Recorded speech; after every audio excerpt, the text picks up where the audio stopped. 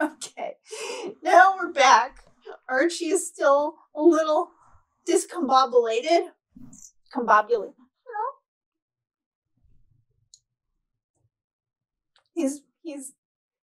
He's happy for the attention. He's also very irritated with me because I'm being all loud and annoying on purpose. Alright, so let's talk about special values. Special values. So here are the four we're going to talk about. So NA is not available. Non is not a number. Inf technically, is positive infinity. And negative is negative infinity. You'll see a lot of NA for missing data. It's essentially what it is. Non is you tried to do something and it gave you not a number. It's like a special case of not available. But these are the four. For example, here, when we have pi divided by 0, we get positive infinity. When we divide by 0, which is illegal, we get not a number. We can also subtract so infinity, so 1 over 0, essentially, minus infinity gives us not a number. But if we add those two together, we get infinity, because 1 infinity plus 2 infinity equals infinity.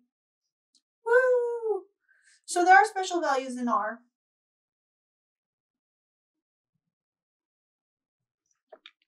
Cool. Now, NAs are very special snowflakes. They are irksome in some ways, and they are something you will get very used to, because in real life, we have a lot of missing data. It just is, because people are people. And so here I've illustrated by assigning a concatenated series of values to X. 1, 2, 3, 4, and not. I really enjoy this. So when we take the mean of that, we get na, because na just ruins everything. It's quite irksome, to be honest. Because many functions in R do not like missing data. And if you give it any missing data, it just doesn't.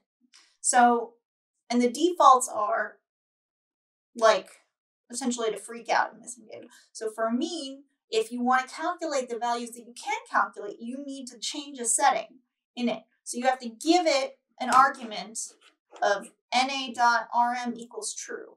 And what this is short for is missing remove. So remove the missing, yes, and then calculate. And it gives us 2.5. In some ways, I kind of wish the default was to do this, but I understand why I've come to peace with why it is the way it is. So yes, now for summary, it's a little smarter about it. So what it does is it will give you those five magic numbers, or I guess 6. So we've got the minimum, the first quartile, the median, which is the second quartile, the mean, the third quartile, and the maximum, as well as indicating how many NAs. 1. So it'll give you all that, and it kind of treats NA like its own group. Now, if you want to know, so NA is technically a way to represent missing values in its data structure. And the type that NA takes is logical. So when you combine these things, it can be a bit of a pain. You can make NAs that are different in types, but the default is logical. So here's how you can kind of think about NA. It's just a basic mental model. So unlike non, so not a number, NAs are genuinely unknown values. That doesn't mean that they can't function in a logical way, but they are essentially just like question marks. And in SPSS, you usually have these as 999, which is not a great way to do it. Because at least here you can't accidentally take an average with 4 numbers and practically 1,000. So let's think about why NAs are logical. And I am going to leave that as a question for you, dear reader. So why do the following 2 results give us different answers? So here we have true or NA. The vertical bar is or, and the output of this is true, versus false or NA, where the output is not. So I've got the answer on the next slides. I'm going to put some little ukulele music here and give us, so that you can think about it, because I don't want you to just zip ahead. I want you to think about it. I'm going to give an Archie dance.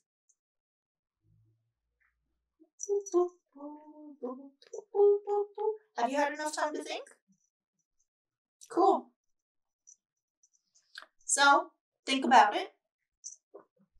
And let's, okay, also, if you haven't finished, pause now. Pause. Because I'm about to give you the answer. You ready?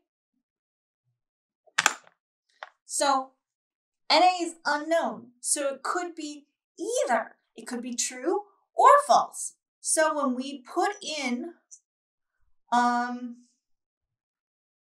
true or false, what we get is true and true or false, which is also true, and therefore both are true. So it's the equivalent, so you can essentially pop in both of these. So we've got true or true, gives us true, and false or true, gives us true. But now let's try this where we have false or true. So here we have true for false or true, gives us true. But then we have false or false, which gives us false. And we essentially are given both true and false at the same time, simultaneously. So it can't tell what should be the right answer because it has both.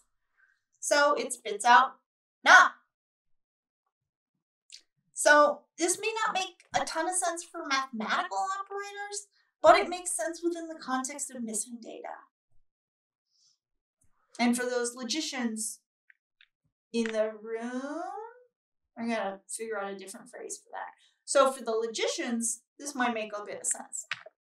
So that is wrapping up. This little chunk on special snowflakes. Cool.